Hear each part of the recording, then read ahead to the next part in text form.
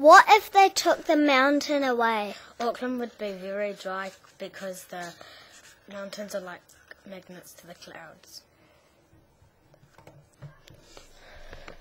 What if the mountain was still alive? It would erupt and destroy plants and trees and animals' homes.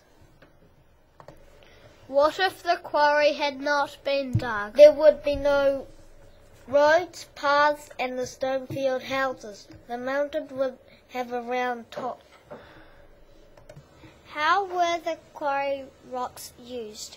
They were used for roads, motorways, paths, walls, houses and fences. What if the Auckland roads had not been constructed? You would not be able to drive in or around Auckland.